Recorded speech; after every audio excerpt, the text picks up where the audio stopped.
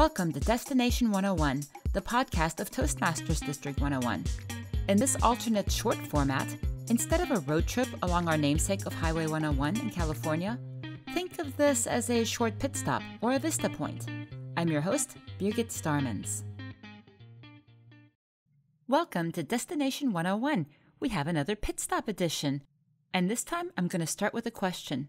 Would you like to say a few words? Now that question will generally have one of two effects, great excitement or sheer terror. Well, if you've been practicing your impromptu speaking with Toastmasters with table topics, then you should be all set to go.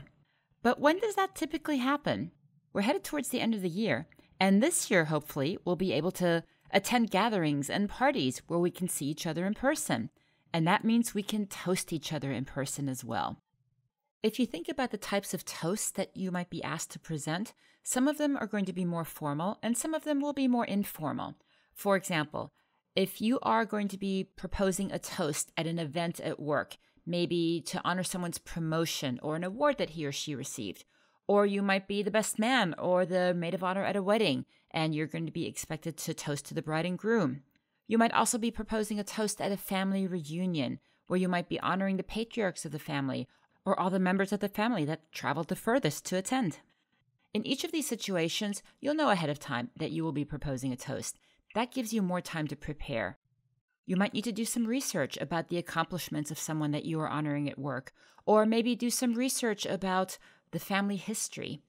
Just make sure that any kind of stories that you tell are honoring the person that you're toasting, not embarrassing him or her.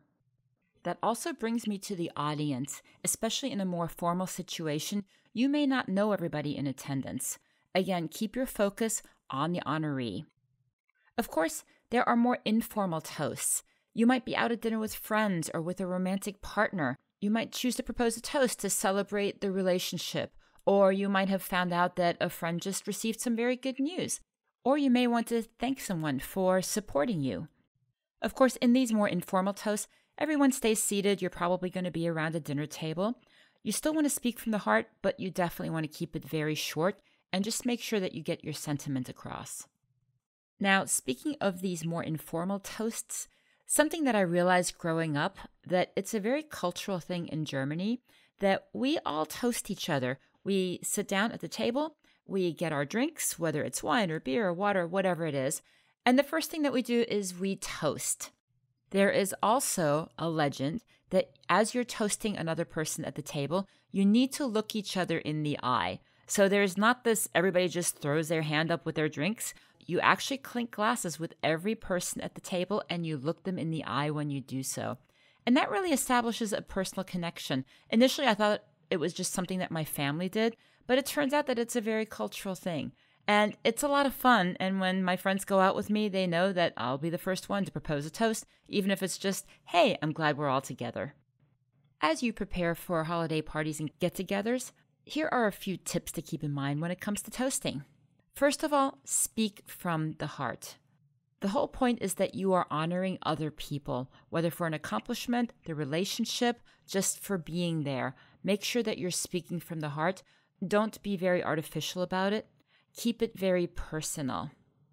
Also keep it short and sweet. This is not the time for a longer speech. It's not a time to list every single accolade a person has received or every single situation in which you're grateful for someone else, but keep it to the point. Keep it to the situation at hand. In terms of a structure, address the honoree, explain what the toast is about, maybe insert a story, and then encourage everyone to raise their glass and toast to the honoree. And again, keep it short and sweet. Try not to use notes. It comes across as being a bit fake.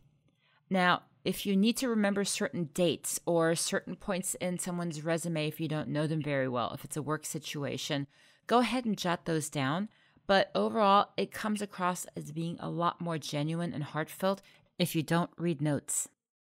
Also, realize that it might not be perfect. It might not be your perfect speech, but it's not about you. It's about the person that you're toasting. So it's just important to get the sentiment across.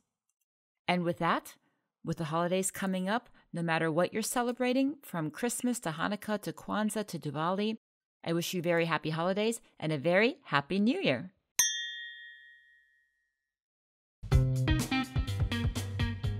Tune in next time and comment or email us at destination101.podcast@gmail.com and review prior episodes at www.d101tm.org/destination-101.